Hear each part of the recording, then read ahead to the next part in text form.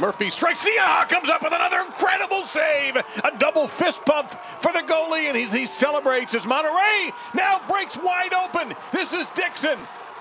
He's got Volesky, lays it off, the shot, and it's a counterattack goal! Monterey Bay FC leads 1-0.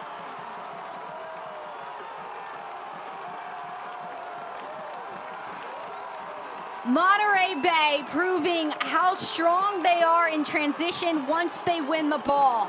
No time to find Dixon on the other end of the field. Watch as Dixon's checking his shoulder this entire time. Volesky is following Dixon out wide. It's a 2v1 situation.